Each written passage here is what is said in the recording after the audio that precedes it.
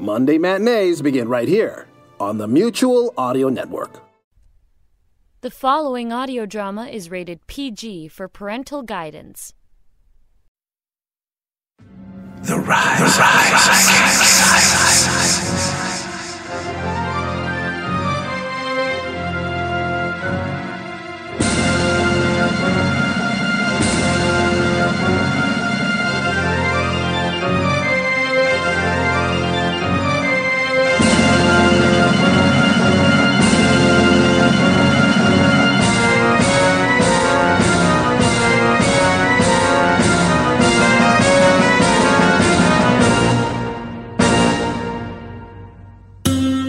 King Hussein, it pleases me immensely you've traveled all this way to meet me here in New Eden.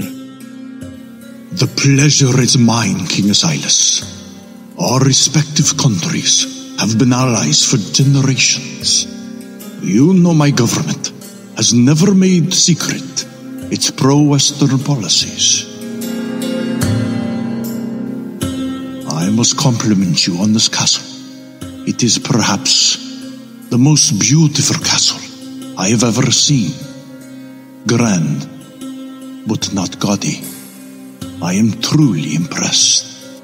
Your flattery will get you everywhere, King Hussein. I wonder if your sentiment extends to being greater allies to prevent another world war. My goodness. I heard you were a blunt man, but I am unsure what to make of this. Another world war? Please enlighten me.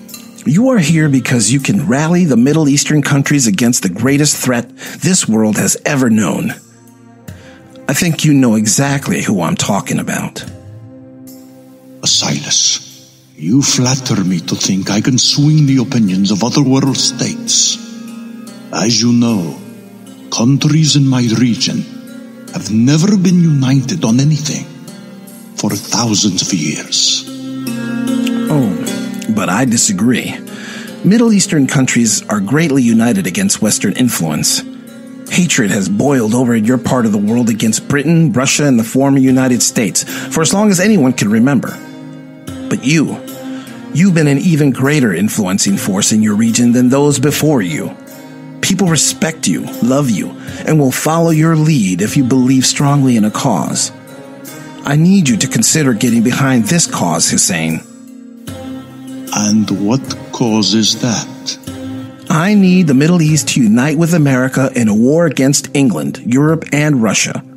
Once you announce your support for America, others will follow, including Israel. Then, China will join us as well. Asilas, I know you are an ambitious man. The world hears you loud and clear.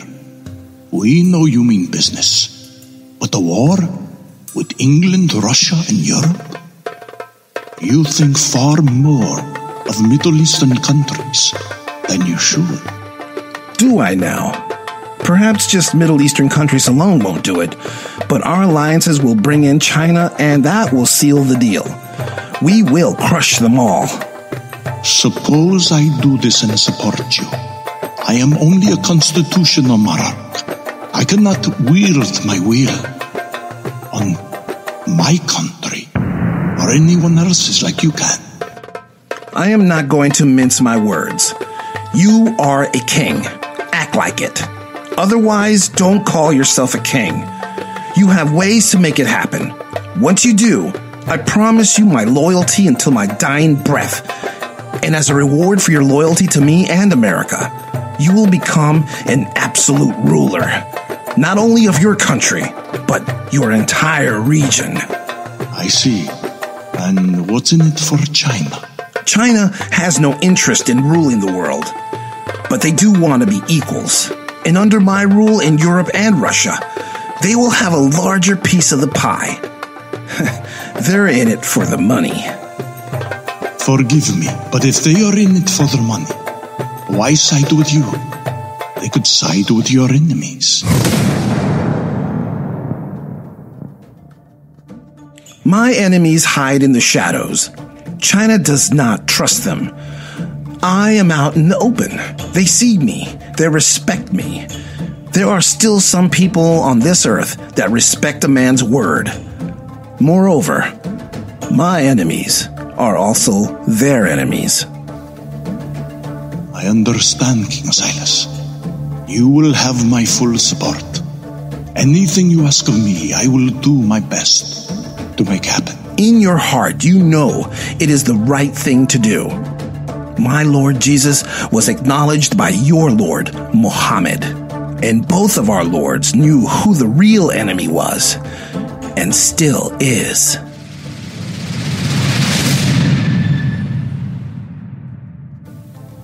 Indeed, I am with you, Asilas.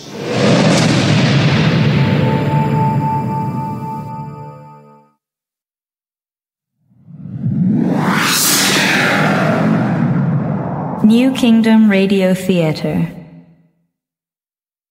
The Rise of King Asilas is brought to you by the J.V. Micah Publishing Company, publishers of the Blake's Secret short reader series for beginner English learners and the I Want to Learn English textbook. Please visit www.iwtle.com.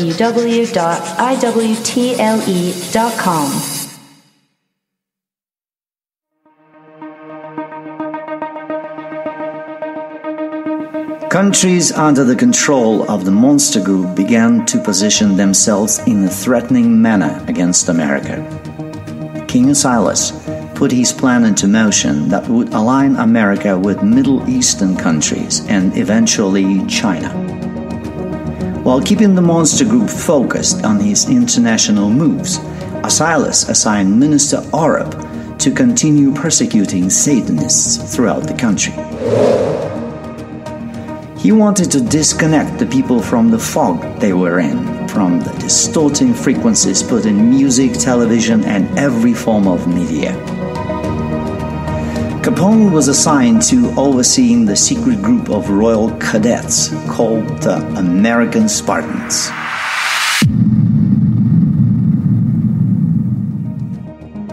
The most impressive cadet of this elite group was none other than Abigail Sierra. Upon completion of their training, Asilas instructed Capone to initiate their classification as top secret and move them to a black operation base just outside of New Eden. As the world watched in anticipation to see what political moves Asilas was making, his trusted confidants were putting a far more ambitious play into motion.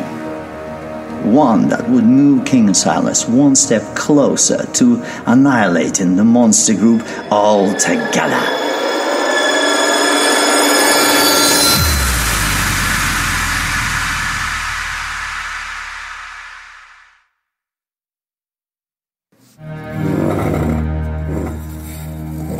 Gentlemen, thank you for meeting on such short notice. Minister Oreb has given me his latest report. I'm pleased more arrests are being made using the poison filter. Joshua, I want you to make sure Oreb is relentless. Execute every demonic seed spreader in all 52 states. Spare no one. Capone, I trust you've been diligent in overseeing our first class of Spartans? I'm actually very proud of this class, sir. You'll be happy to know Abigail Sierra was selected as first captain. She's maturing right on schedule, Your Majesty. Asilas, once we finalize our final phase of the plan, should we initiate the Homeland Defenders program? When the fog has been lifted from America's citizens, they'll likely be very angry and will want to destroy those that have robbed them of their sanctity. At the very least, they'll be bloodthirsty. When people wake up from their fog, they'll certainly want retribution for those that defiled them for so many generations. And we'll give them that chance. For your next wave of cleansing, make multiple detention camps and dot them across the country.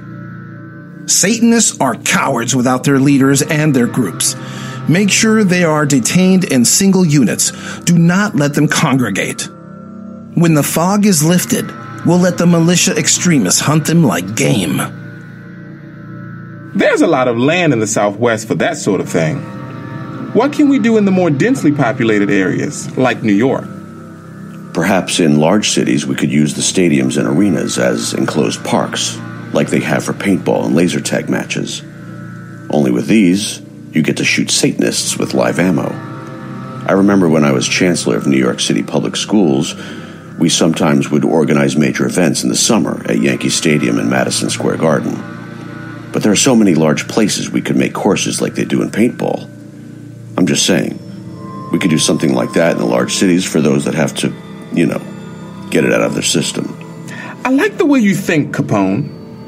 But we should limit this to only those people who are most likely to cause upheaval if their bloodthirst is not quenched. We should consider those ideas as a last resort. I'm optimistic the number of people who will want to go after the Satanists will not be so overwhelming that we'll need to occupy multiple arenas for mass executions. One of the beautiful things about this poison filter is it also has a nice feature. It allows Oreb and his team to determine who in the general population is more likely to act on murderous impulses. We could probably use that technology for many other things. Do you think Oreb is willing to lend that poison filter to my team? Boys, this is serious business. And there's this other business we need to finish. The two immortals, Utah and Xanth. Have we found them yet? Yes, we have. Xanth is a woman. She is hiding in plain sight in the Canadian government. My sources found out she's also the Prime Minister's lover. Ew. I think even you wouldn't want to sleep with a billion-year-old woman, Quentin. I thought this was serious business. You're right. I'm sorry, Quentin. But we're all brothers here, so please continue. The other one, Utah. Turns out he's a monk in Tibet. But my sources say he isn't so celibate either. Apparently he's seeing someone in secret as well. Well, I hope when I reach 100 billion years old, I'll still want to... Well, you know. Okay, anyway, in all seriousness, we need to prepare ourselves for some very challenging times ahead, my brothers. Oh, I almost forgot. I'm adding another person to our inner circle. In fact, I will be expanding our arms of this Curia Regis. Sir, I'm confused. Did you say Curia Regis? I'm establishing two separate but equal houses of lords, each comprised of 4 lords. You and Capone will now become Lords Jackson and Capone, as well as Oreb and others. I need to allocate powers and responsibilities accordingly as we prepare ourselves for the ultimate objective. Our ultimate objective, sir? I'll explain everything in due time. Just keep yourselves focused on what you are responsible for. If we all stay on task, we'll do what no one else on the face of this earth has ever been able to do. Rule the whole world.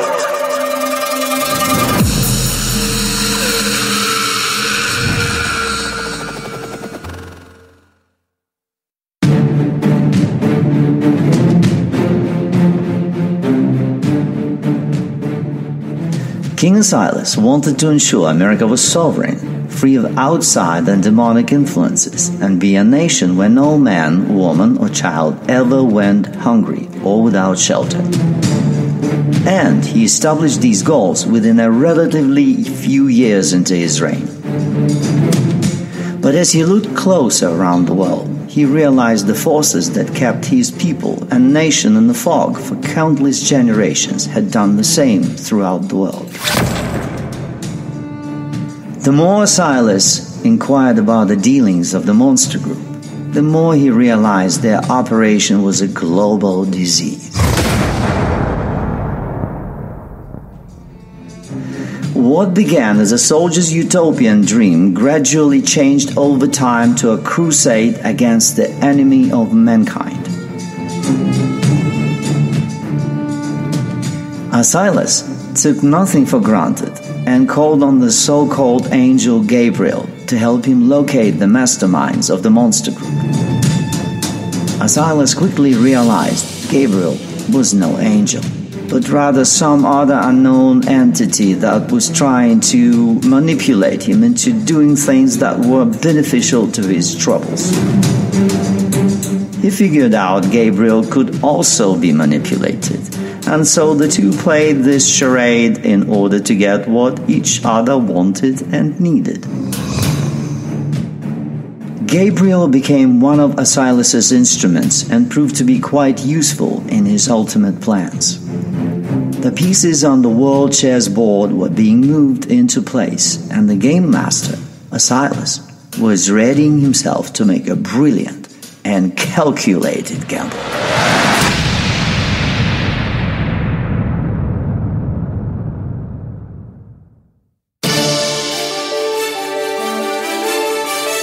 Eyewitness News, where news comes first. Good evening, America. In the news at this hour, King Hussein of Jordan is wrapping up his 2-day visit with King Asilas at the Grand Castle in New Eden. The two monarchs are said to have solidified an alliance in an effort to not only stabilize the Middle East region, but also unify Middle Eastern countries and support America's interests in increasing their military forces in the region by 200%. This announcement prompted a swift response from the leader of China, President Wei, who says this news is of great interest to China and says he wants to meet with King Asilas.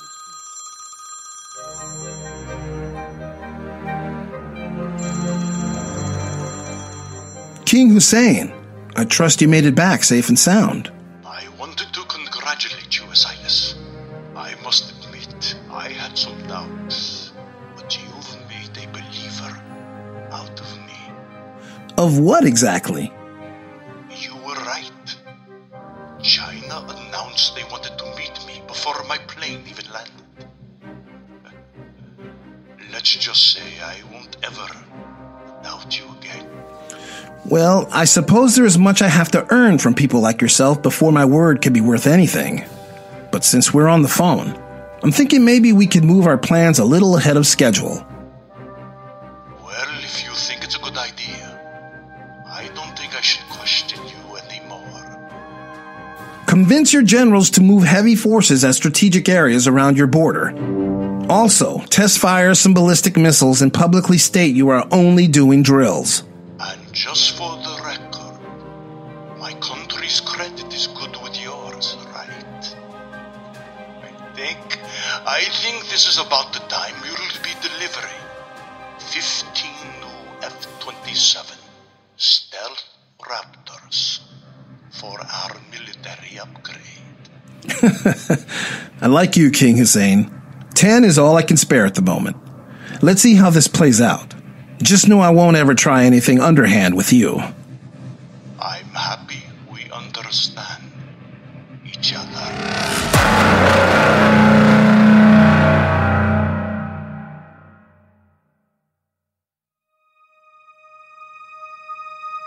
Dr. Samuel, thank you for meeting with me on such short notice. I'm going to jump right to the point. You've been working with our diplomacy office and are one of the most brilliant and well-respected experts on foreign affairs.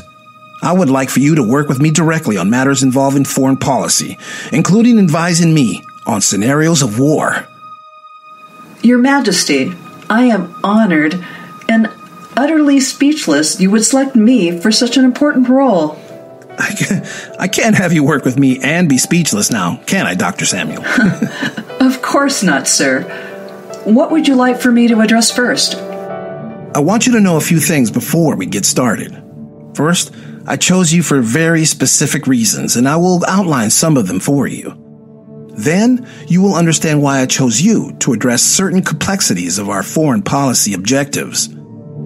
Out of the many incredible candidates considered, you are the deeply religious one. But you are also very open-minded about finding solutions that benefit multiple parties in a negotiation. I admire that immensely. Thank you, sir. I also believe your personality is just what my inner circle needs.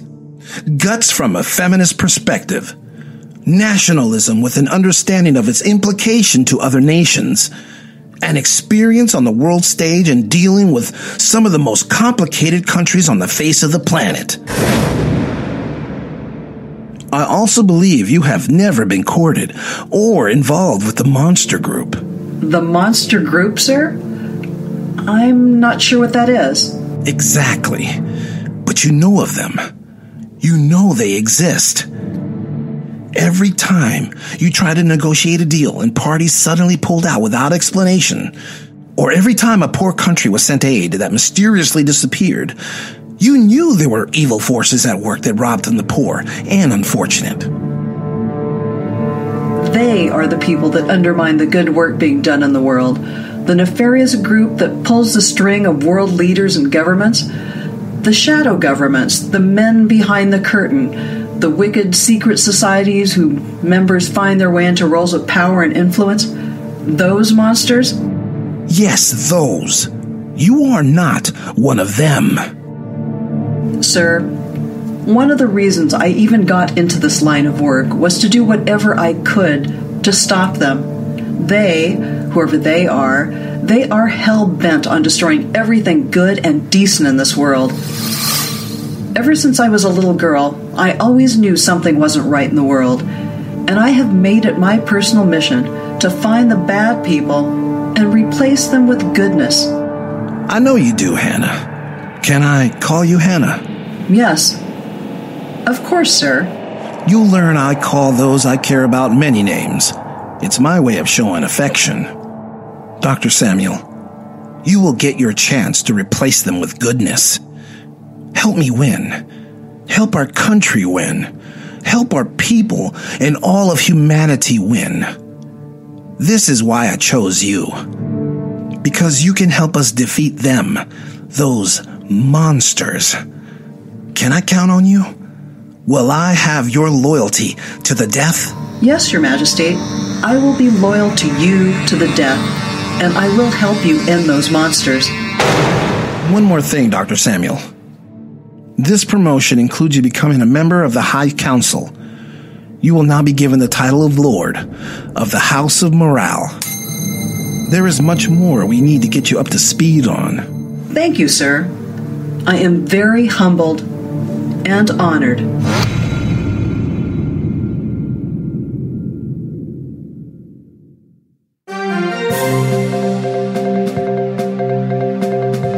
Good evening, America. There is breaking news coming from King Asilas' office tonight. King Asilas is said to have created two branches within his government that comprises what he calls the High Council. These two branches, which he calls houses, are the House of Morale and the House of Terra. Each house contains 4 lords for a total of 8 lords. Each lord is an overseer and commander of individual offices that govern the entire kingdom. Many Americans are very excited about the prospects of this announcement, but we are hearing mixed reactions from countries around the world. The 8 lords have been named. They are as follows. From the House of Morale, Lord Quentin Capone, Lord Jeremy Oreb, Lord Hannah Samuel, Lord Joshua Jackson. And from the House of Terra, Lord Alberto Vargas, Lord Vanessa Banks, Lord Tracy Roberts, Lord Anna Patricia Shelley.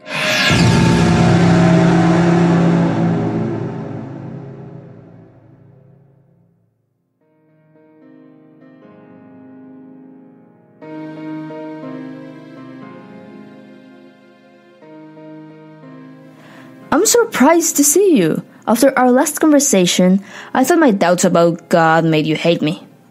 I could never hate you, Abigail. I haven't come around because I've been pretty busy. Me too. Did you know I was named Captain? Yes, I'm very happy for you. You deserve it. I hope you are ready for the challenges ahead. You know I'm fearless, Asilas. Oh, now that I've gotten to know you better, I have learned you are more than just adventurous. You have a relentless curiosity. I just hope that curiosity will be a valuable asset as you begin the biggest test of your military life. Seriously? I think you know exactly what those tests are. Why don't you tell me so I can prepare? There are so many things I wish I could tell you, Abigail, but I honestly can't. It would just be upsetting. There are things I want to tell you too. Sometimes I think I should, just because I don't want to keep secrets from you. Well, just tell me and let's see what happens. Well, there are a couple of guys in my unit that have asked me out on dates. I think they like me in that way, but they criticize me, saying I am too involved with you. But you and I are only friends. We aren't like that, right? It's not like you're in love with me. Are you? Oh, wow. I get it. These other guys, they want you to release yourself from anything that guards your heart so they can be with you. That's all it is. You're not answering my question. Are you in love with me? Abigail.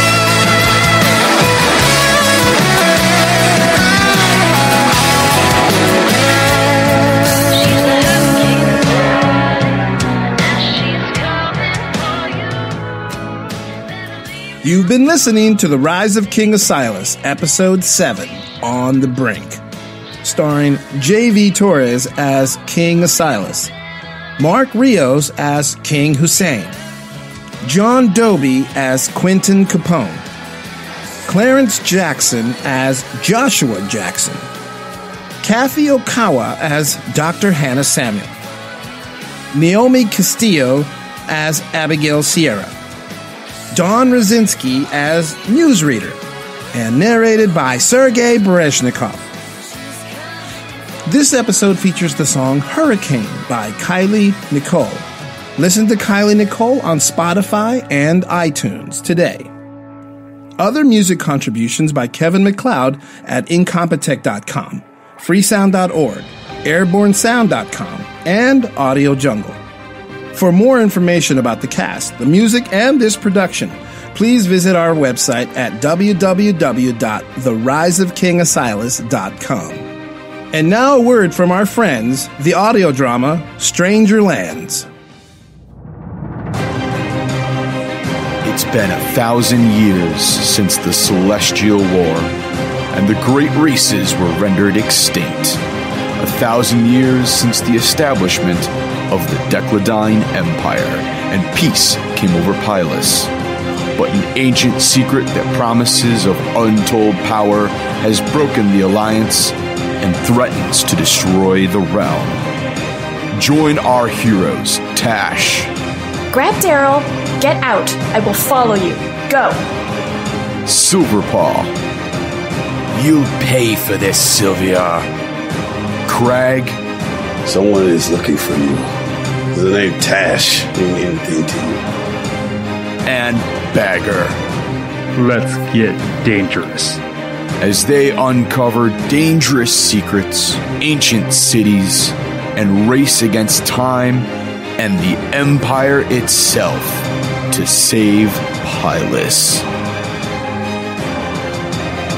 Download The Stranger Lands now, before it's too late.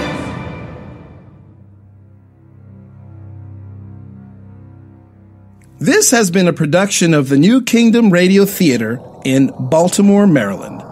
Copyright 2018. And stay tuned for Episode 8.